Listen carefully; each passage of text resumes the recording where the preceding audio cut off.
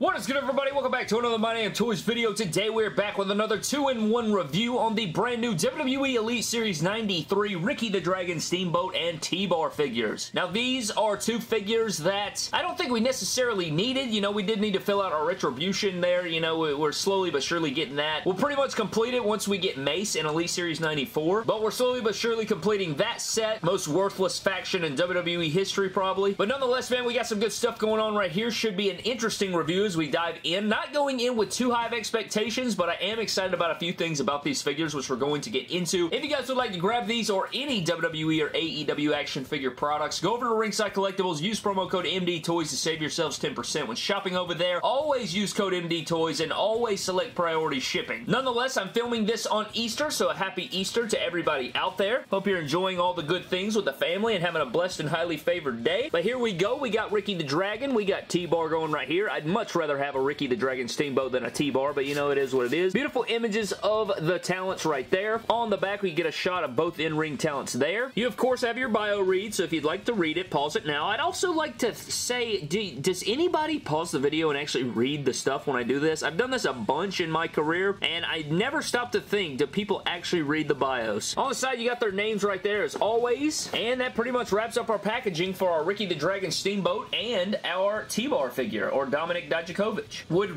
much rather have had a Dijakovic Elite. You know, we did get his basic. I unfortunately have never purchased it. Seen it at retail a bunch. I've seen a ton of the NXT talent in basic form at retail, and I always pass on them, man. Kind of sad, honestly. Probably should be grabbing those, but here I am. Nonetheless, let's crack Ricky the Dragon and T-Bar out of the packaging and finish up Elite Series 93. And then, of course, we will have our My Damn Thoughts dropping soon, so definitely check out Elite Series 93 My Damn Thoughts.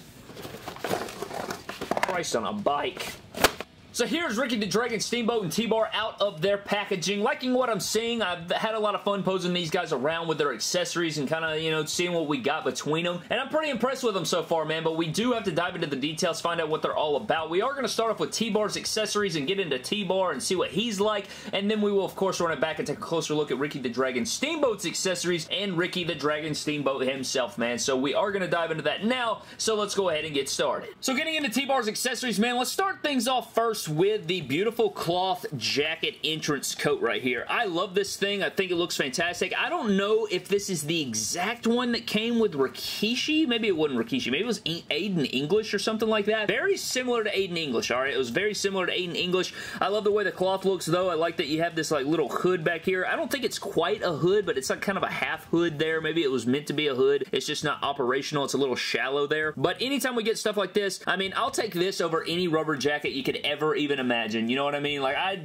dude, don't ever look at me with a rubber jacket ever again. I will take this over that 100 times out of 100. Even if you miss details, I still like this better. You know what I mean? Like, I know sometimes you can't include the studs, or you can't include, like, things like that. I'd rather have a cloth jacket that resembles the jacket in some way, rather than having the rubber. This is nice to see. Feels good in the hand, you guys know. Now, getting into the head sculpts, this is the unmasked head sculpt. You got the face paint going down with your black, white, silver, and red going down. I like the likeness. I want to say this is slightly different than the basic Dijakovic head we got, but you do have like the clean shaven all the way around. I don't know if he's supposed to have a fade or like it's supposed to be, you know, clean shaven or whatever, but the mohawk looks good. It looks like Dijakovic, so that's really all I can say. The 5 o'clock shadow looks good. He kind of looks like that one actor off of, I don't even remember the name of the show. I hated the show, so I can't remember. Who cares? Anyways, head sculpt looks good. I like that one. And then we have the masked one. Now, one thing that threw me off about this is that I forgot that he was like bald underneath or like shaved underneath, so it kind of threw me off a little bit, but the sculpt is very good, man. It has a real Bane-esque kind of feel going down. Like, they even have the buckles and the straps all sculpted in. I mean, you gotta praise Mattel on that. You have the paint going all the way through. All this looks sick, man. I mean, if you wanted to take this head and customize it a little bit, you could easily create a wrestler. You could do a lot of fun things with it. I love the way the face mask looks with, like, these springs and, like, the way it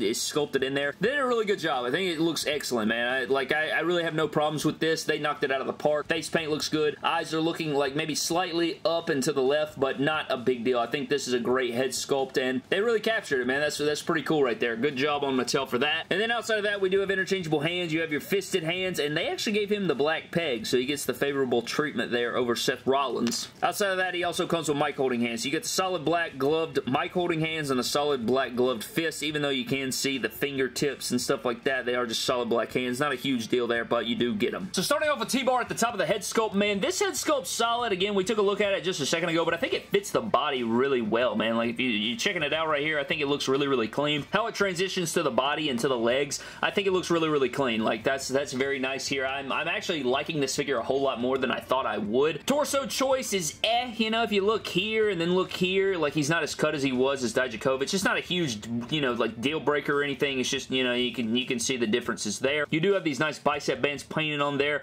These elbow pads, I'm very glad to see these open elbow pads. They don't ever give them to Bret Hart. Like, we don't see these a lot. I think these have came on like 2 or 3 figures ever, not counting like Dusty Rhodes or something, but they fall right off the figure. Like, they don't stay on at all. Like, the only way you can get it is if you push it up over the bicep, and even then, like, look how loose it is. So that is a bit annoying. I'll probably put him on a different character, to be honest, because I'll probably have either the jacket or something on this guy instead. But going down, you do have the Retribution logo on the crotch piece, and I believe these are the Sami Zayn / you know, like Colonel Mustafa legs, if I'm not mistaken. Got the nice belt on there, black gloves, black wrist tape, tall black boots, and everything like that. Here's a full shot of the figure with the head on this body. Like, dude, I like the way this looks, honestly. Like, I'm honestly blown away by how we're getting here. Articulation's very good. Like, I love the way he can move around. See, the elbow pads are all loosey-goosey, man, to be honest with you. Solid ab crunch, not a loose waist at all. You do get a nice ball crunch. You get a nice ball joint split. I'm sorry about that. I gotta make that a running thing now. He's got the ball crunch split. I bet not even a lot of people are gonna watch this video, so they'll miss out on that inside joke. Nonetheless, man, pretty impressed with this T-Bar. Now, for your T-Bar figure comparisons, here is the other members of Retribution outside of Mace. We have Mustafa Ali, and then, of course, we have Reckoning here, and I do probably need to put the masthead sculpt and the you know, the jacket on there to fully complete the look. That way you know exactly what you're getting there with all 3 members. But all these guys fit well, you know, all their black gear. It's kind of sickening because the way they put Ali and they put T-Bar and they put Reckoning and Mace out there, they probably thought they'd be a big-time part of television right now, and they just are not what they were meant to be, I guess. They're not living up to that name. And here's T-Bar in his full getup. I think these figures look really sick next to each other. I'd love to see what Mace looks like. I think they're going to look really cool up on the shelf. I just think in fruition, man, on WWE television, it was just a failure, so that's unfortunate. So getting into Steamboat's accessories, excluding his removable headband, we do have a beautiful new championship, and this is the WCW World Television title, or the World Television Championship, or the TV title, whatever you want to say here, and it looks really good. I love the way the classic belt looks. I like the WCW logo up there. Again, I don't know if this is exactly accurate to the title that he held at the time.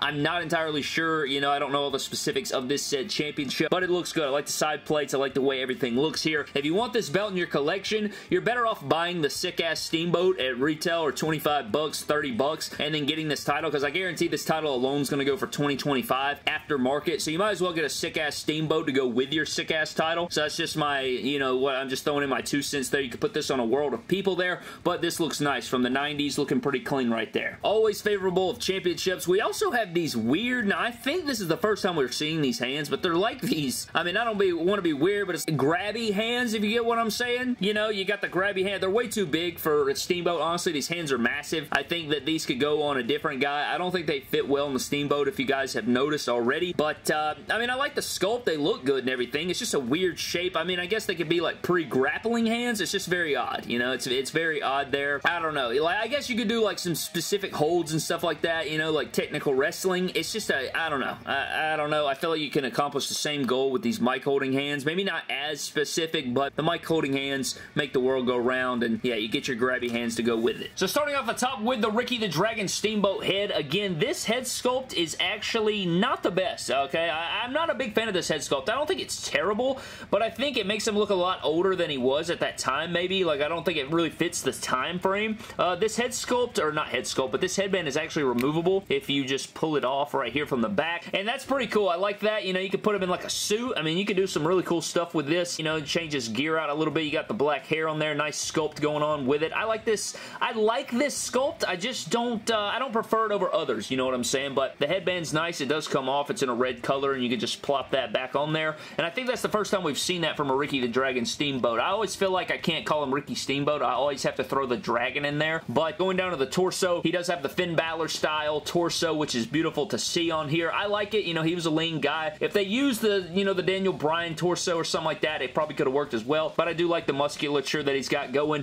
Figure feels really good in the hand, man. If you guys know what that means on the channel, when I say it, if I ever say a figure feels good in the hand, it's worth the pickup. Like, when you just put this figure in the hand and you pose it around, it feels really damn good. It has really good articulation. It's smooth. It's like butter. You don't have a lot of issues with it. Going down into the tights, we do have another white tights Steamboat, but the dragon on here that's airbrushed on looks so cool, man. You got Steamboat there wrapping around the dragon and the colorway going on. It does go around on the butt cheek. Really cool stuff, man. I actually like these tights a whole lot. I can't wait to see what the yellow version looks like, but I love all this detail we have going down. And then you do get beautiful boots right here with the same, not the same dragon, but a similar dragon design going down, wrapping up on the foot with the white outsoles. Very clean, man. Very, very clean. I think it really completes the look. Like the white and red and orange texture you get here, blending in with the boots is really, really clean. Again, man, just a really fun figure. Like, he just moves around incredibly well. It's honestly just crazy. I mean, I didn't expect it to be a stiffy piece of ish, but at the same time, this is one of those guys I'm going to literally just leave on my desk to pick up and pose around and make people their bish. Just make them bend at the will of Ricky Dragon Steamboat. And then for your dragon comparisons, here is the fan takeover version of Ricky the Dragon Steamboat, which is still my favorite, I think. I don't know. I think if you did a kit bash between the two, you could have a winner over here on the right, but I do love the white boots. I think this figure is articulated better. Like, I feel like he feels better in the hand and can move around a lot better, but I love the gi we get over here. I actually like this head sculpt a whole lot more, in my honest opinion. The one on the left is a lot better to me in my eyes as far as the head sculpts go, but I don't think you can go wrong. I think both are a really nice Ricky the Dragon Steamboat figure. Anyways, man, I think that pretty much wraps up this 2-in-1 Elite 93 review on Ricky Steamboat and T-Bar, man. Enjoying these figures quite a bit more than I thought I would. I think the Ricky Steamboat is excellent. I think if you missed out on the fan takeover, or you don't own the defining moments, or just any of those different things, man, you want to check these out. I think they are definitely worth the pickup, or at least Ricky Steamboat is. But Ricky passes all of the different things. I love his types. I like the removable headband. I don't think it's his best head sculpt, but I do like the fact that you can remove the headband. I love the championship that we're getting here, first time in the line, that we're getting the championship. I think it's excellent, man. I think if you need this title in your collection, if you've missed out on Ricky Steamboat, or you want to trade one of your other ones, sell one of your other ones and pick this one up, I would totally understand it. Very damn good Ricky Steamboat right here. I actually enjoy it a whole lot. I gotta get my hands on the chase. I think the yellow attire is really sick. And then T-Bar, you know, I think he has some interesting sculpts here with his pants. I think that, you know, the head sculpt with the mask is cool. Maybe you want to use the Dijakovic extra head sculpt, remove the face paint, and then make an Elite, you know, of Dijakovic or something like that. Not a perfect figure, but I do love his entrance jacket. I think that's really sweet. I think if you want to complete that Retribution, you want to run them around as a stable on your shelf or in your Fed or something, that's cool too. Just not a very favorable character, you know, kind of dead on arrival, if you will, with everything like that. I just don't know a lot of people that enjoyed Retribution. They were treated like a joke. They didn't make a lot of sense of what was going on. Not all their faults though, but you know, at the same time, they just kind of always came across as a Shield knockoff a little bit and just failed miserably a little bit there and kind of wacky and goofy. But nonetheless, man, if you guys would like to grab these, go over to Ringside Collectibles, use promo code MD Toys to save yourselves 10%. I think if you were going to grab one of these, Ricky Steamboat is definitely a viable option, but if you want to complete that faction of Retribution, go for it with T-Bar there. Never was a fan, but here they are in the plastic if you would like to grab them, man. Go over there, use code MD Toys to save 10%. But I'm getting the hell out of here, man. Thank you guys so very much for watching. Hope you guys did enjoy the review. Let me know your thoughts down below, as well as leaving a like and subscribing to the channel if you would like to. Turn on that bell for all notifications. I'm getting out of here. Let me know your thoughts down below, and I'll see you guys in the next video. Don't cross the line like Retribution, man. I mean, all the members, besides Ali, Mustafa Ali, the rest of them were just I mean, they just lived across the line. You crossed the line, I've been